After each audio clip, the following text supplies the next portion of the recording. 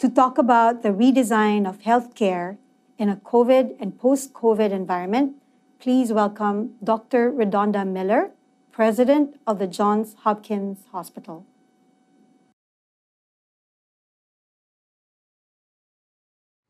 Good morning. My name is Redonda Miller. I'm the president of the Johns Hopkins Hospital in Baltimore, Maryland, and it is a pleasure to speak to you today, albeit taped from a couple of weeks ago. I would like to first start out by just saying thank you. Thank you to the leaders. You guys are leaders of your respective hospitals and health systems, and I know this past year has been incredibly challenging. Thank you on behalf of patients for seeing us through this pandemic. Hopefully an end will be in sight, and then even more importantly, taking lessons we've all learned and moving them into providing better health care in the future. Thought I would start by just giving you a little bit of background about the hospital and health system here at Hopkins. The Johns Hopkins Hospital was founded in 1889, sort of a first of its kind care model whereby teaching and research would be done at the bedside. There was a stress on not only innovation and discovery, but also on local community care. Fast forward to 2020, and we are now a pretty sprawling health system that we call Johns Hopkins Medicine, partnership of our health system and university. You can see it on the hospital on the lower left. We're about 1,000 beds. We are about $2.7 billion in revenue and have several important designations. As a health system and the greater Johns Hopkins Medicine, we now have built ourselves to 6 hospitals, both academic and community, and several other business lines, including home health care, a payer arm, a primary care network, and of course, Johns Hopkins Medicine International. We are around $8.5 billion in revenue, and our mission spreads not only up and down the Mid-Atlantic, but across the nation and across the globe. Normally in a talk on the COVID pandemic, we often start with an analogy to the 1918 flu pandemic that took the world by storm and cost us 50 million in lives. I'd like to start at a little different place. I want to take you to Event 201. This occurred on October 18th of 2019 at the Pierre Hotel in New York City. This was a simulation exercise involving 15 high-level policymakers, business leaders, and other officials that was held in an effort to prepare us better for the next pandemic. It was hosted by the Johns Hopkins Center for Health Security, the Bill and Melinda Gates Foundation, and the World Economic Forum. And I will say the key person there was Dr. Tom Inglesby, who I will give a personal shout out to. Tom and I were chief residents together many decades ago at the Johns Hopkins Hospital. But imagine this is the scenario that was put forward at that event. A quick spreading novel coronavirus had its beginnings on a pig farm in South America. It quickly spread to the local largest city, and then by plane across the country and across the world. There was no cure, and a vaccine was at least a year off. It was an incredibly quick transmission. Many people were infected. There was economic collapse, social media disinformation, and when it was all said and done 18 months later, over 65 million dead. Live-to-live minute broadcasts were put out by GNN, their form of a global news network. And there we have it. The outtake of this simulation exercise were several recommendations that would help prepare us for the next pandemic. What is most eerie about this Event 201 is this happened just 1 to 2 months before our true novel coronavirus hit the world, and with so many similarities, as you will see on this slide. So in reality, we have not had time to prepare. And honestly, here's a quote that I share with you from the event. I don't think prepared is a place. I think we can only be better prepared. And hopefully, even though we didn't have time to fully enact those recommendations from Event 201, we are learning on the fly, and I'm hopeful that some of the lessons I've personally learned here at Hopkins will serve us well for the next pandemic, as there will be one. So I'm going to start and go through with you just a few key lessons I've learned. Number 1, preparation helps, but you're never going to fully be there. 2, your hospital response should be data-driven with quick decision-making and a willingness to pivot as new information becomes available. And finally, communication and transparency are key to maintaining trust and quality of care for our patients. So let me talk just a little bit about our response. I'll be honest, we thought we were fairly well prepared. We had a biocontainment unit. Now, many of you remember the Ebola outbreak of 2014. And we stood up as a response to that, a biocontainment unit, an Ebola and other special pathogens treatment center. Across the U.S., there was a plan to put 10 of these regional centers in place that would better prepare us. We were lucky enough to apply and be accepted and have built what I think is a remarkable unit. It has contained rooms, lab, surgery suite, an autoclave for waste disposal, air handling, everything you can imagine to be prepared. And perhaps the most valuable aspect is this multidisciplinary team that has been in continuous training mode since 2015, learning how to don and doff PPE, how to take precautions, follow protocols. And you can see some of the outcomes. Over 400 trained, an education program, not just internally, but one we've spread to other areas for special pathogen treatment centers, and just a lot of research that's come out of this. So we could argue, okay, we had a biocontainment unit. We are also very proud of our Capacity Command Center. Here's a picture of it. You can see it has this NASA-like quality with all of the key personnel sitting around sharing a common data platform visually displayed on multiple monitors. This command center allowed us to really leverage our capacity, manage beds across the system, help with transfers, transportation, admitting services, and the like. We opened it in 2016, and it was a strong partnership with GE Healthcare, who helped us design and launch it. We started with the wall of analytics that you saw, bringing in data from multiple sources, a real-time bed management system, and now we've taken it to the next level with predictive modeling, allowing us to not only react, but proactively determine what beds we might need. And you can see some of the outcomes of our Capacity Command Center. Improvements in OR transfer delays, 60% improvement in our ability to accept complex patients from elsewhere, 30% reduction in bed assignment time. I mean, basically, we've been able to create 16 additional beds with no additional physical investment. So we're very proud of this Capacity Command Center. Nonetheless, coronavirus, COVID-19 hit. And we still found that we had so much to learn. So I'm just going to walk you through a couple of slides highlighting various aspects of our response to show you sort of how we responded. I bet you had a similar experience, or perhaps different based on your own regional locale.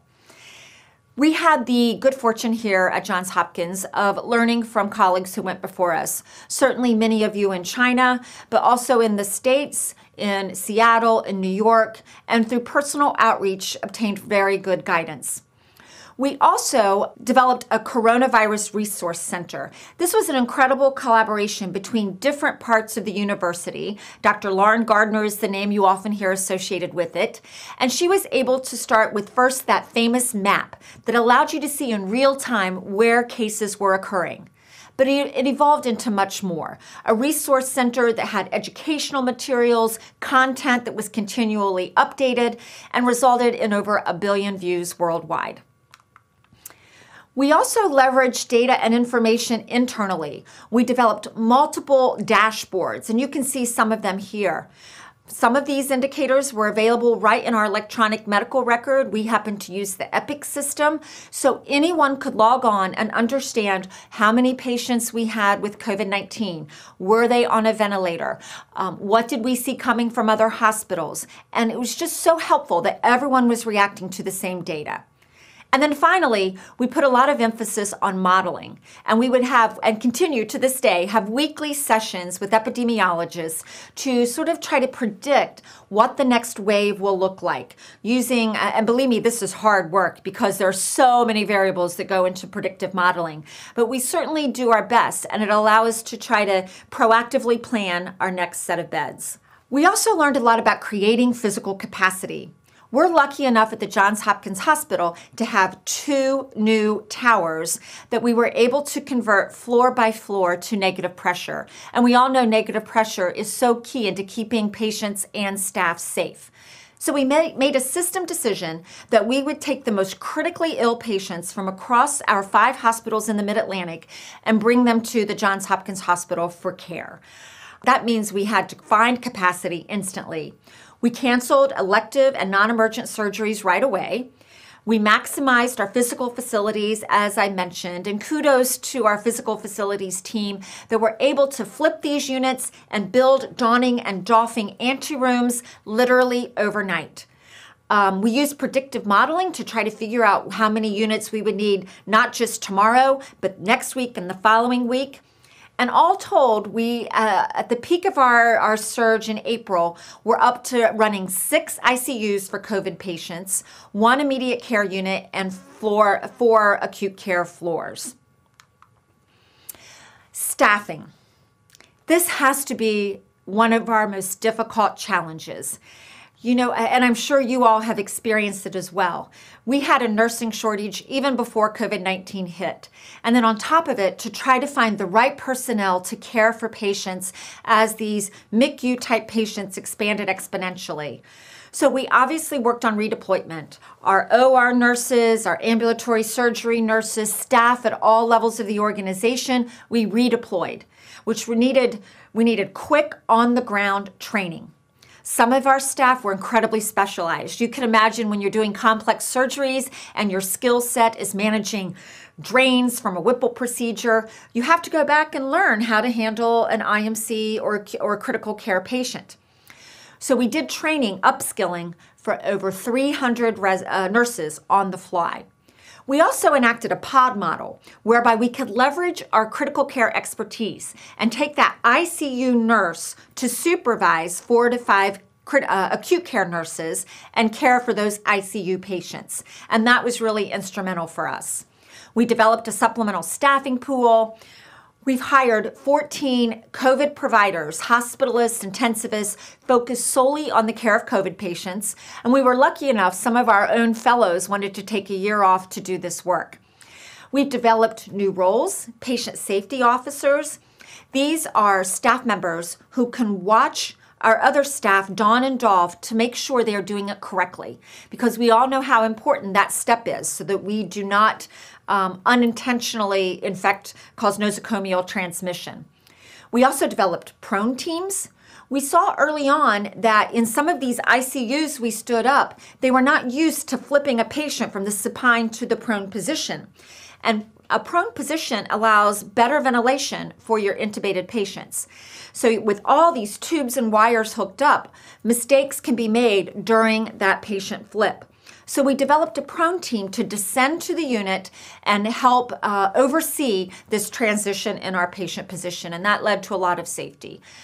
And then I don't need to say much about contact tracing. You all live and breathe this. We developed our internal contact tracing mechanisms so we could quickly isolate any staff member who may have been infected and prevent further spread in our hospital walls. Building a testing infrastructure, I'd like to say a few words about this because initially in the US, testing was a very scarce commodity. Luckily, a couple of our microbiologists had the foresight before the first case even hit the US to put in an application to develop our own in-house COVID test. And I can tell you this was so key to our initial response. While some of our labs, some of our colleagues at other hospitals were taking 8, 9, 10, 12 days to turn around a COVID test, this in-house capability allowed us to flip a result in 8 hours. Now, of course, since then, testing has expanded, but reagents continue to be in short supply. So our lab has now 11 different testing platforms to try to minimize and diversify that reagent supply. We also found that many of our patients were coming from vulnerable populations, coming through our EDs, coming from other hospitals. And those facilities were not equipped to deal with the pandemic. Think nursing homes. That's the first one that comes to mind. You are not equipped as a nursing home to deal with this. So we at Johns Hopkins developed a GO team. This would be a team of physicians, nurses, emergency personnel, lab personnel who could descend to the nursing home and help provide in-house testing on site, isolate residents who were infected, and prevent future spread. We did the same thing for homeless shelters. And then we've also focused on accessibility of testing in the community, developing drive-through stations where patients could just drive through and not get out of the car, community-based. And of course, when you think about vulnerable populations, we had zip codes around the hospital of underserved patients. Some had immigrant status, but for whatever reason, we needed to bring testing to them. So we sent teams to the community, often to a local church, to help do on-site testing so future patients could get the care they needed. Obviously, we had to develop an asymptomatic test response for patients being admitted or undergoing surgery. Right now, we're up to about 3,000 tests per day we can do right here on site. We hope to add another 4,000 tests per day in January that may help manage our undergraduates, and that's our current state here. But this took a lot of work to develop this infrastructure. A little bit about communication and transparency. I personally believe this was incredibly key to our response. We had staff that were scared. They had never been in a situation like this. They were worried not only could they get COVID-19 and bring it home to their families, they also had children who had virtual school and trying to manage and balance work with homeschooling kids. They had financial issues. Perhaps the spouse had lost a job. The stress on our staff was really almost to the point of breaking. So we knew that communication and transparency would be key. If you understand where the institution is going and what lies before you, it brings such peace of mind and you're better able to cope. So we stood up an incident command structure whereby we had a system-wide incident command that would be available 24/7, staffed 24/7 with all the different departments you could imagine. Communications, PPE and supplies, testing, hospital operations, and so forth. Under the system incident command, we had each entity, so each hospital had a command structure, and then in the departments, they also had a command structure. So communication could flow up and down the organization seamlessly. Here at the Johns Hopkins Hospital, we also developed our own leadership huddles twice a day, 11 and 5, every single day, Monday through Sunday, in order to make decisions quickly and really react to fresh incoming data. We also worked on mass communication, broad communication. We have 11,000 employees here at the Johns Hopkins Hospital, 45,000 across the system, 4,500 credentialed medical staff and trainees. It's hard to communicate with that large group. So we developed manager forums for our 700 managers. We sent out mass emails, newsletters, and really tried to communicate as best we could. So here we are. Remember, I'm going to remind you that I'm taping this on November 23rd. So I'm giving you the state of the U.S. at this point in time. I will hold on to hope that by the time I'm reaching you on December 8th that things have improved. But in the U.S., our November 21st data shows that we are now on average around 180,000 new cases a day. This is not good. We have 83,000 hospitalized, 256,000 deaths. You can see here in this graph sort of the waves. That first initial bump was what we saw in our large cities, Seattle, New York. Then you see the second wave over the summer where some of our social distancing was relaxed a bit and we had a blip up and down the coasts. Now on the far right of this graph, you will see where we are today. It is widespread throughout the U.S. Even our rural states in the Midwest, North and South Dakota, Montana, Iowa, Wisconsin, Michigan are all being hit hard with coronavirus. We continue to not know at this point in time the timing or the height of that peak, what the case severity will bring. We have a lot of new treatments, so we have hope that perhaps we can help treat people more effectively. We don't have a good sense of what the holidays will bring for us, Thanksgiving, some of the winter holidays like Hanukkah, Christmas, and such. And we don't know future government actions or the availability of a vaccine. We're hopeful with the recent news of 4 new vaccines, but getting those dispersed and allocated and administered is the work that remains before us. I want to transition just quickly, if you will indulge me, on where do we go from here? We're going to be living in a post-COVID world at some point. And how can we take some of these lessons we've learned in the COVID pandemic and transition them into some of the trends we had already started to see in the redesign of healthcare for the future? So I'd like to cover 5 points on what I see as trends to pay attention to going forward. Number 1, precision medicine will better inform our care. 2, technology is going to provide much greater flexibility for our care.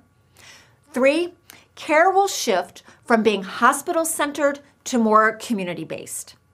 4, healthcare systems will leverage the value of centralization. And finally, partnerships will continue to drive greater health impact than any institution can do alone. So I'm just going to walk through a little bit of these, if you will indulge me, starting with precision medicine. I really believe precision medicine has launched to a great degree prior to COVID and will just continue that trajectory. Think about oncology care. We now can target genetic mutations and apply the exact right therapy to the exact right patient with cancer. Breast cancer is no longer a homogeneous disease. It is very individual specific. Precision medicine uses that data, that measurement, that connectivity among members of subgroups to really customize medicine to the individual to drive better outcomes. At Hopkins, we have our InHealth initiative, and there are multi-facets to this precision medicine initiative. We've developed a precision medicine analytics platform that pulls data from multiple sources, claims data, electronic medical records data, etc., to really put it together to drive solutions. We have a biobank we're launching. We have centers of excellence that are disease-focused, for instance, multiple sclerosis or COPD or prostate cancer. And out of the COVID crisis, we've had the birth of a center of excellence around COVID-19. One of the works that emerged from COVID we're very proud of is our J-Crown registry. This registry harnessed data from hundreds of COVID patients across the system, and work recently published by Dr. Garibaldi and his colleagues in the Annals of Internal Medicine put forward a prediction model that takes these data and allows you to predict, based on risk factors and disease characteristics, which patients can go to another level of care, which may need ICU level of care. It allows you to really manage your capacity proactively and also set family expectations. So that has been invaluable. I think we're going to see more and more of these kinds of precision health tools. Technology and flexibility. Wow, we have ramped up our remote monitoring capabilities so much during the COVID pandemic. We always knew EICUs were very popular, but we've been able to take this notion of ICU monitoring remotely to a whole new level and added in parameters like monitoring actual waveforms, which has been difficult to do before now. And why this is important is you can imagine the fewer trips you have to make into a patient room to read a ventilator screen, the better it is for nosocomial transmission, the better it is to conserve PPE. But harnessing this data also allows you to do some of the other bullets I've mentioned here. Predictive analytics, quality improvement. Did we make the right moves on this patient, the right care management strategies based on the data at the time, and so you can continue to be a learning organization? We've really launched Telesitter to a wide degree. As personnel are in very scarce supply, we no longer can have the luxury of having someone at the bedside. Think about the delirious patient. Think about the patient that needs constant 24/7 watch. Now, through cameras and technology and remote alarms, we can harness people sitting in other rooms off-site to keep that visual eye on the patient. Robotic systems. During the COVID pandemic, We developed here at Hopkins a robot that could go into the room and change the ventilator settings. Once again, anytime you can minimize going in and out of a room for staff safety, for patient safety, for PPE preservation is a good thing. We're piloting drones that can take precious supplies across campuses and share resources.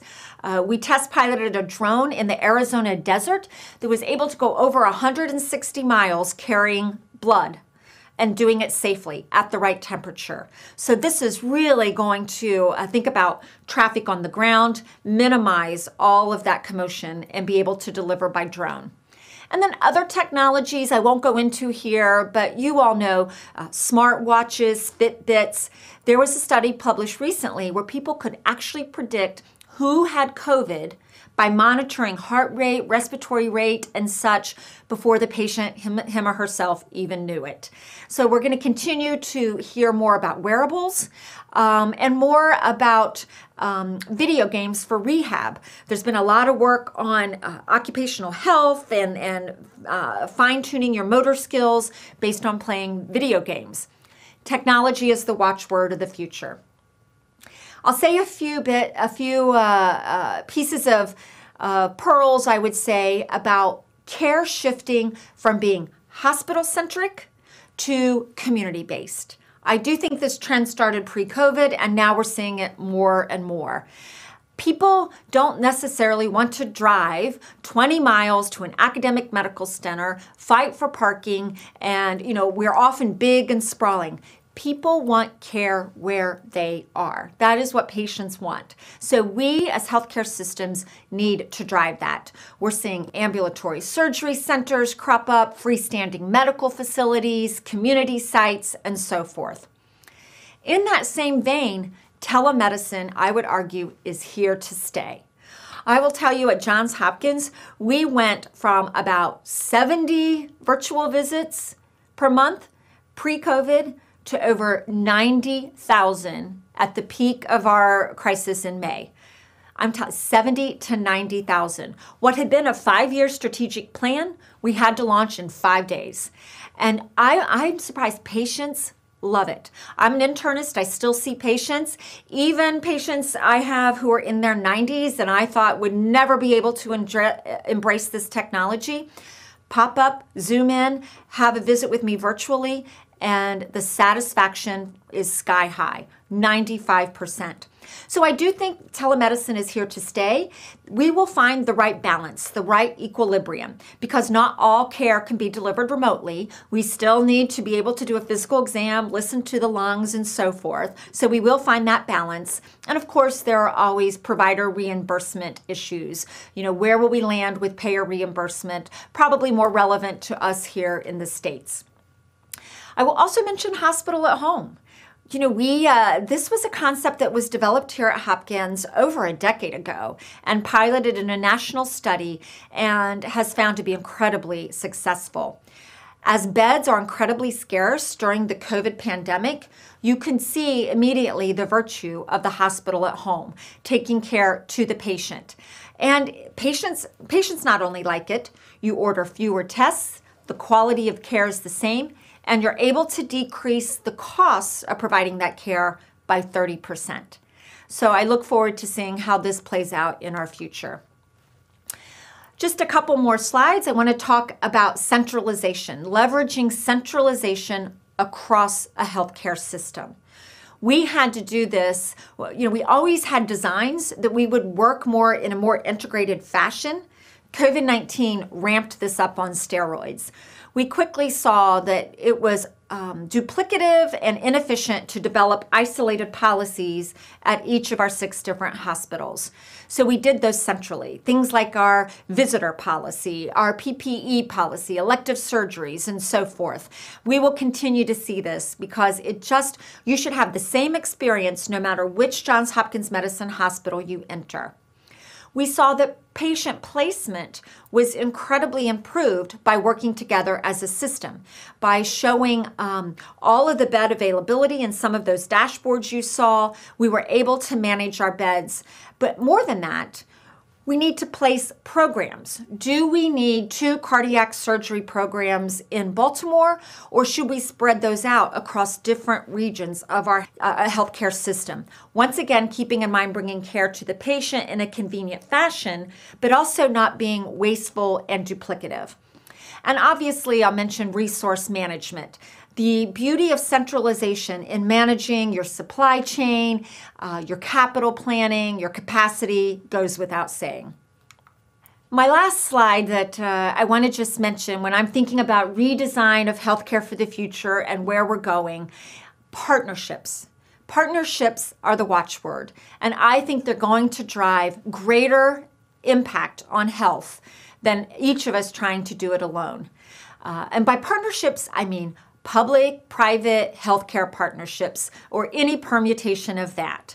You can add your resources together to really tackle larger issues. And I'm going to give you some examples. Certainly responding to the COVID-19 crisis. We were able to stand up a 250-bed field hospital in a matter of weeks by partnering Johns Hopkins Medicine, University of Maryland Medical System, and the state of Maryland. 3 partners working together to increase capacity. We were also able to bring food to the community, increasing value for patients. I think we will see more partnerships with payers and partnerships between hospitals and physicians to work together to drive down costs for our patients here in the U.S. So very novel payment models. Even program placement among competing health systems, dare I say it. But we have to really go beyond competition to think strategically about what's right for our patients. Do we merge our resources to create high quality programs in one location? And then finally, partnerships to address health inequity, health disparities. So here in the U.S., we have a lot of attention focused on the social determinants of health: housing, dental care, access to care, behavioral health. We have found that by partnering with other places, with other institutions and organizations, we can make a bigger impact. For instance, the Johns Hopkins Hospital and 9 other hospitals in Baltimore City partnered with Healthcare for the Homeless and Baltimore City to provide 200 houses for our patients with homelessness. And it's not just houses, it is supportive wraparound services as well. Medical care, behavioral health care, job training, all of the above. So thank you all so much for hearing my thoughts today. I would like to just sum up with a little bit of what I've learned. I will tell you from living through this COVID-19 experience, it will be a lesson of a lifetime for me and, fair to say, my colleagues here at Johns Hopkins. I have learned personally that there are keys to our response that will serve us well going forward. Data, decisiveness, flexibility, transparency, communication. These are tenets we hold dear and that we will continue to launch in the future. But even more importantly, COVID has really accelerated emerging trends that will help redesign our healthcare for the future.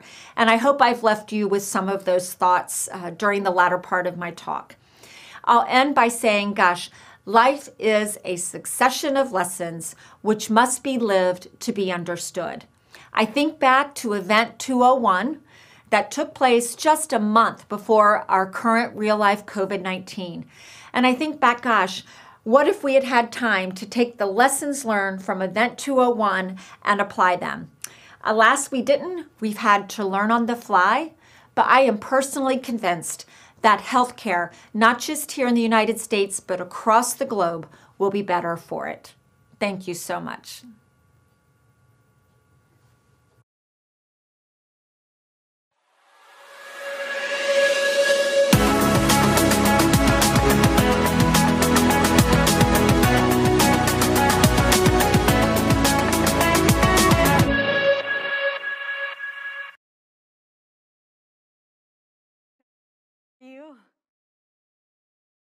I'm fine. Thank you so much for having me this evening. Actually, it's morning in your part of the world. Correct, correct. So we're joined by 1,700 from healthcare workers in Asia.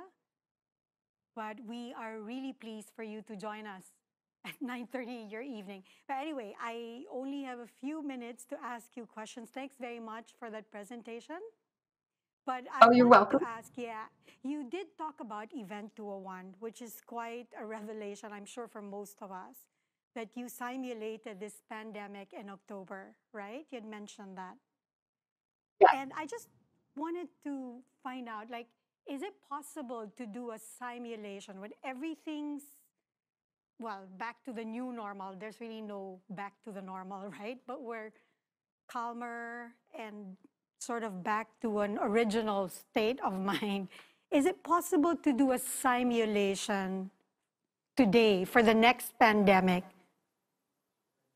Oh, I think it's not only possible, I think it's advisable. When I think about how much we have learned as an institution, as a state, as a country, and I'm sure you all share that opinion, it's so rich. We've actually kept copious notes in the hopes. But if we were to do a simulation now, taking all that we know, I think it would be an even more valuable exercise in helping us plan for the next pandemic. And there will be a next one. We know that, right? I think, yes. As you said, you can prepare for it, but there's nothing like just being on your toes when you're at it, Yeah. which is how you learned in Johns Hopkins. The other question I wanted to ask was really about the redesign of healthcare. You talked about technology, you talked about precision medicine. So what is it like for Johns Hopkins? Would you invest more in technology today rather than investing in expanding your hospitals or having more beds? You know, that's a great question. And I do say it with a grain of salt. The short answer is yes, I would highly recommend investing in technology, the digitalization of medicine. Absolutely. I say it with a grain of salt because we planned our new patient towers 20 years ago, and these towers opened in 2012. The watchword of the day was that hospitals would only be ICUs and ORs and nothing else, and that we should shrink our bed complement. Luckily, we didn't because prior to COVID, we were at 95% occupancy. Now, I think part of that is indicative to medical centers where we have some highly specialized care. We do tend to be. Having said that, I think administrators in the hospital field would be remiss not to think more broadly about digitalization. We started off with electronic medical records, which we all embraced, and then digitized images and radiology, and now we're moving on to pathology, at least in my institution. But now the challenge is to take all that data that we've digitized and put it to good use. Predictive analytics, and really being able to harness the power of that to improve care. And I think we're doing it. Telemedicine is an example. We have ramped up our telemedicine on steroids. Wearables, in my opinion, will take telemedicine to the next level. Right. Being able to monitor our patients without having to be online with them, to know in real time what their heart rate's doing, what their pulse ox is doing, their EKG, perhaps even a sweat index. You can imagine harnessing that. And that's in the ambulatory world. I think about inpatient care. Does everyone need to be in a hospital? Are some things mainly just need monitoring? And can we really embrace hospital at home? If we have the right analytics, the right data, you should be able to see at home whether that patient is deteriorating and needs transferred to a hospital quickly. We don't need a code team because we're able to predict before the patient even exhibits the symptoms. Right. So wearables, in my opinion, will lead to hospital at home. And then, of course, I think all of these trends are just so valuable as we move forward that any healthcare institution that does not embrace this is probably making a big mistake. Right. Thank you very much, Dr. Miller. If you have any questions, you can just type it in the chat box and we'll make sure to send it to you, Dr. Miller. Thank you very much for your time. Oh, you're welcome. Thank you all. Have a great conference. Take care. Bye-bye.